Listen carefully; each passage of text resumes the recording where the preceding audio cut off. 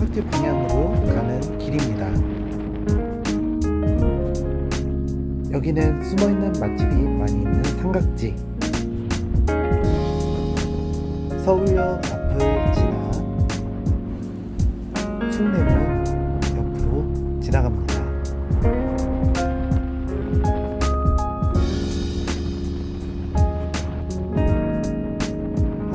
서울유 서울시청을 지나서 쭉 가다가 이렇게 이순신 장군님을 만나면 광화문을 만나게 됩니다.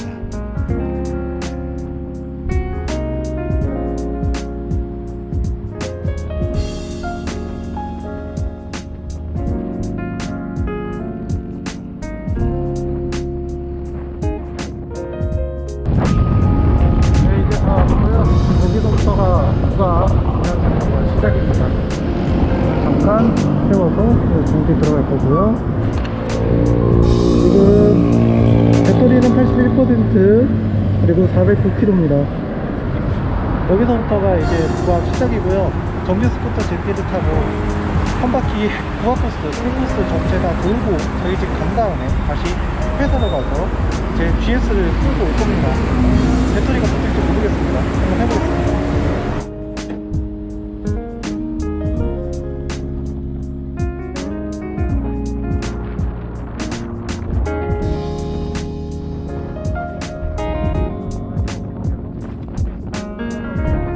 이 부가코스 구간에는 방지턱이 매우 많아 조심해야 합니다. 와인딩을 하러 오는 자동차, 모터사이클, 자전거 때문에 이렇게 방지턱이 많다고 하네요.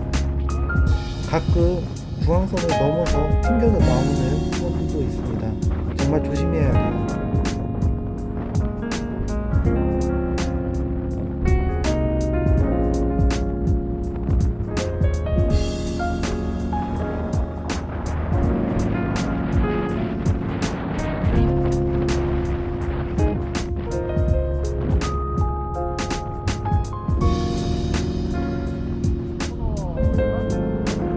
나박분도 짧게 돼 있고 신호수도 없어서 정말 위험하네요.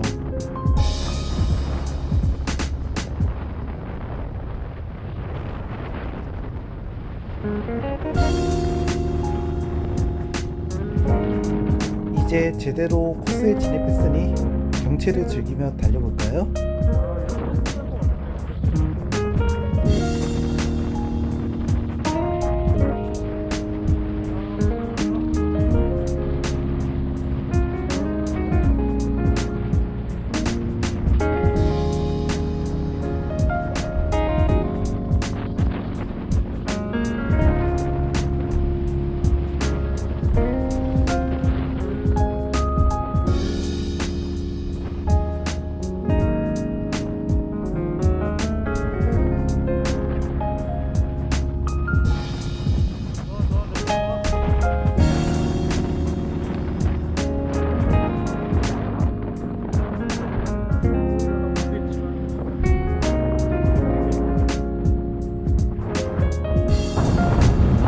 누가 뒤에 따라오나 보다.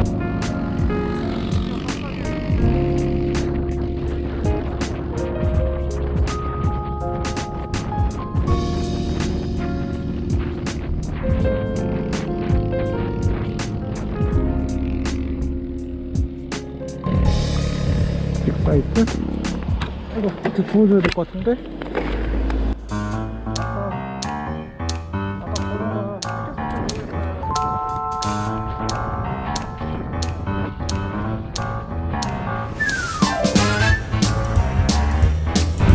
모르겠지만 빅사이트 나중에 바텀이라도 올려야지.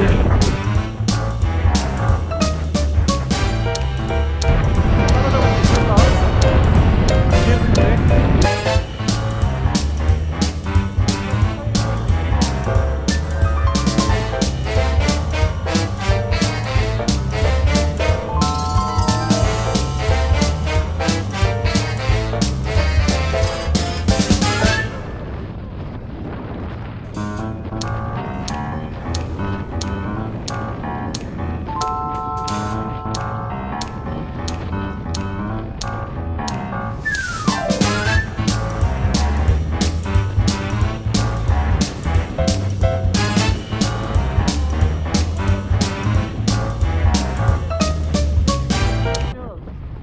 인왕산을 지나 북악산으로 들어오면서 차들이 많아져서 위험할 거라고 판단, 추격을 포기합니다.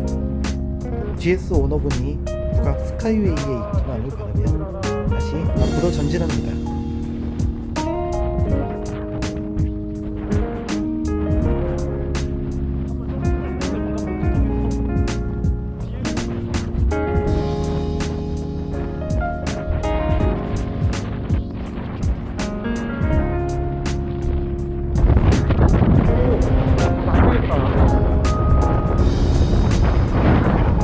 배터리가 뒤로 붕 떴다가 떨어지는 느낌이에요.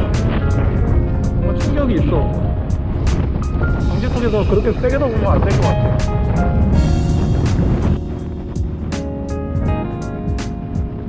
소독이 좋아요. 소독이 좋아요. 좋아요. 저 풀스로틀로 계속 끌어들고 있어요. 풀스로틀에. 예.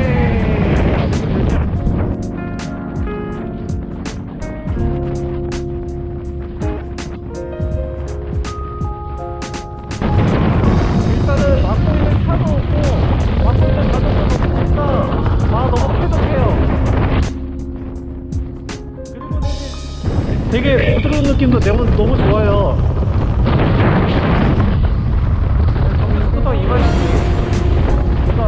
부드러운 그 뭐랄까 일종의 박스 GS를 타다가 그 보증감이 느껴지는 걸 타다가 마치 자기 손을 처음 타는 느낌이랄까?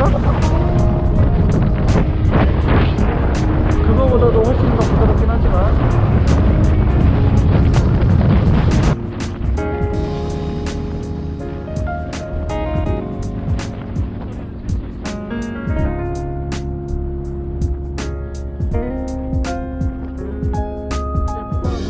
거의 다 와갑니다.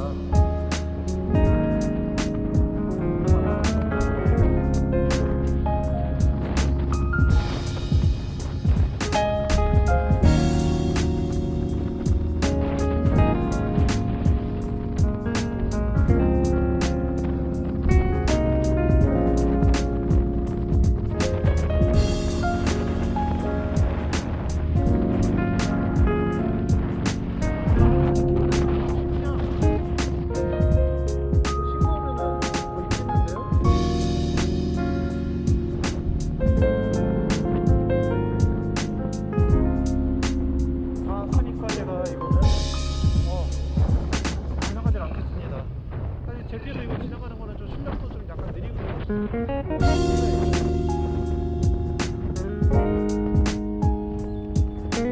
되게 재밌다. 근데 배터리 걱정만 없으면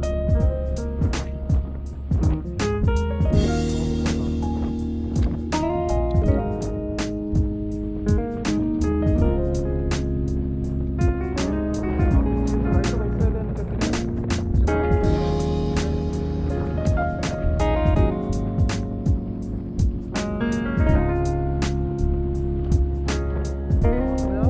이제 북악 스카이웨이에 도착했습니다.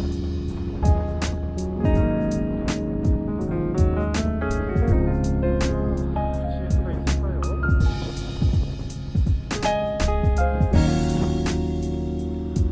아까 내 앞에서 막혔구나.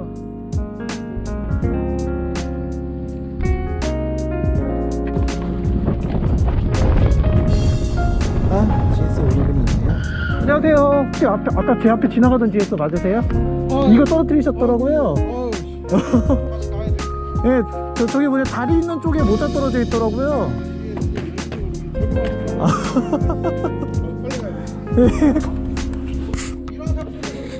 예, 맞아요.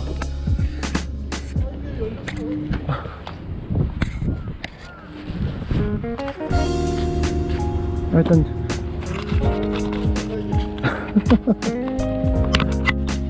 일단은 주인을 찾아줬고 여기서 음료수 한 잔 빨고 누가 사람이 없습니다.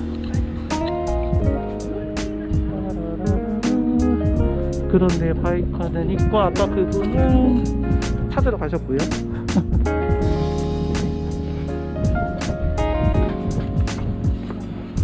예쁘다. 한 잔 빨고 내려가겠습니다. 뭐지? 우리가 필요 없이 취육하기에는 이거 뭐야? 친구다 친구. 뭐 이거 젖어가는 거 아니야. 예, 수고하세요. 이제 부각에서 서울 방향으로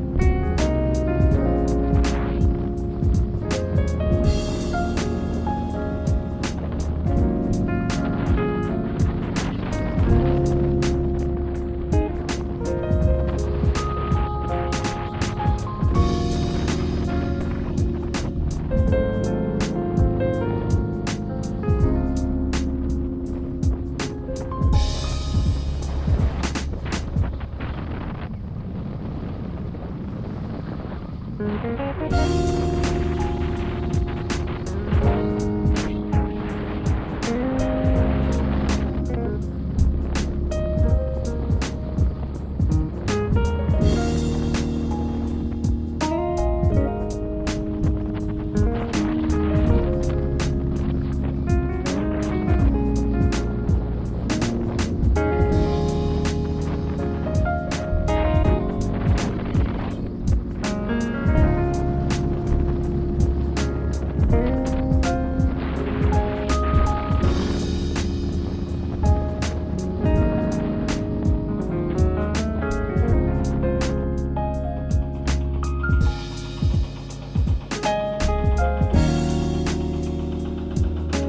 여기는 신호수까지 제대로 하고 있네요.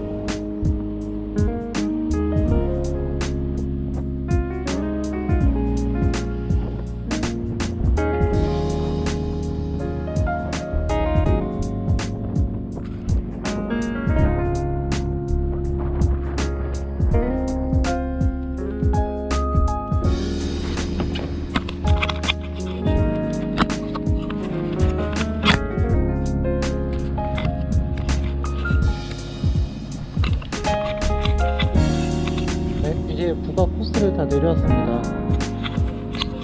현재 418km고요. 배터리는 69%입니다. 배터리의 부족함도 없고 파워도 정말 국악산 뛸 때 너무나도 만족스러웠습니다. 부족함이 없었어요. 다만 쇼바가 칠 때마다 밑에 있는 그 큰 덩치의 배터리가 덜컹거리는 느낌은 나네요. 이거 빼고는 다 좋은 것 같습니다. 자, 그럼 이만 전 복귀하도록 하겠습니다.